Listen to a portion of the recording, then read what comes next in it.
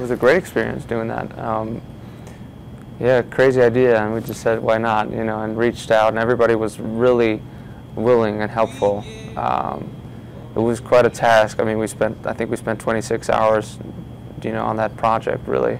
And way down we go, go, go, go, go, oh, way down we go, go, go, go, go. Because it is a live performance, we had to move all the gear, we had to have a chopper, bring everything in, you know, and getting down there is a hassle. There's a small elevator that takes like 10 minutes to go down and 10 minutes to go up.